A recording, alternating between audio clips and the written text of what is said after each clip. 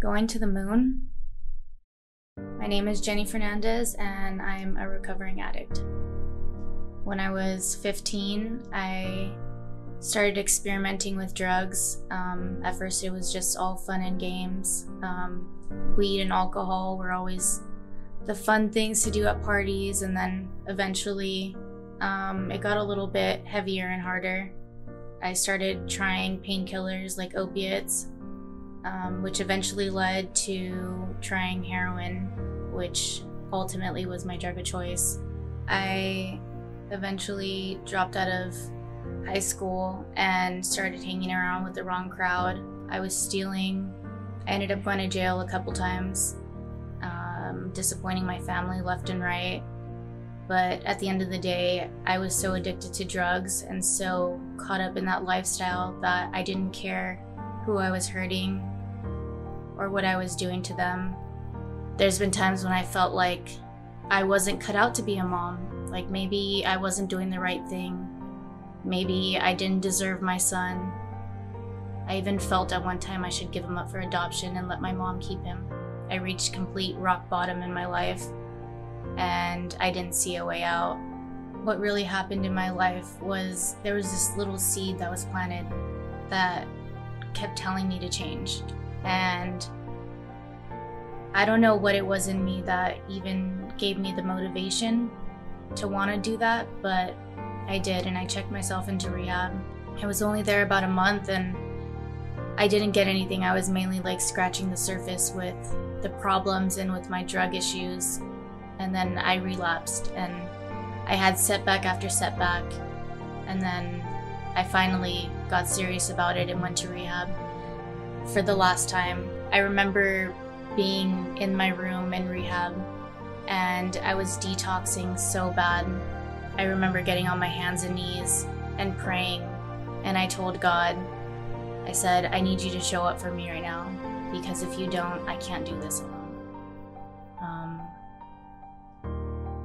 If I don't get out of this, then you can't hold it against me, because I'm trying. I went to sleep that night and he gave me this vision. It was probably 10 years down the road from now, and I was happy and I was with my son and I was getting him ready for school, but there was like this aura around me that it was like confirmation that it was God. It was him showing me that I can have a future without drugs. It was him showing me that I was gonna be happy, that the depression was gonna go away, the guilt, the shame was gonna go away, that I could have a new life again.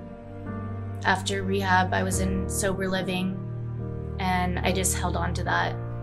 As soon as I got the chance to leave and be out, I came to Elevate again and I gave my life to Christ again, because all the times I've done it before, it didn't mean anything.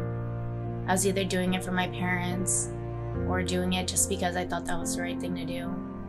When I was at Elevate again, I remember there was a song during worship and they were talking about chains being broken and dry bones coming to life. And I remember them saying, like, this is for somebody, this is for somebody. And they said addictions are being broken today.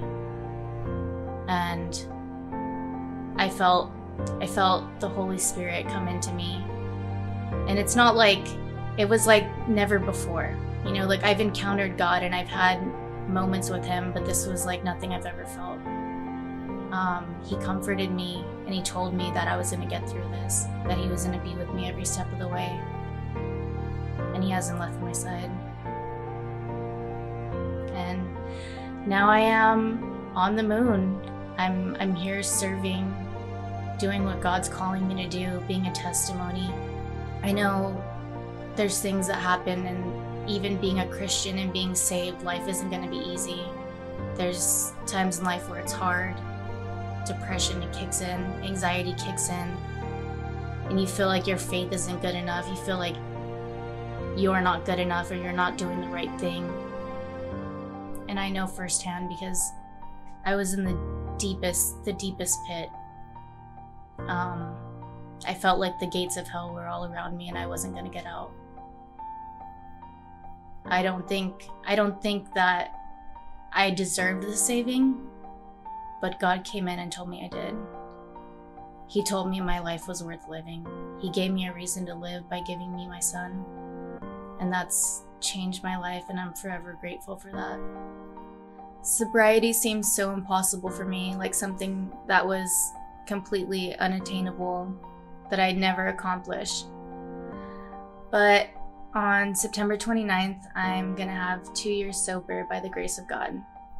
And if there's anything you're struggling with, or if the moon seems too far away, just remember that with God, all things are possible.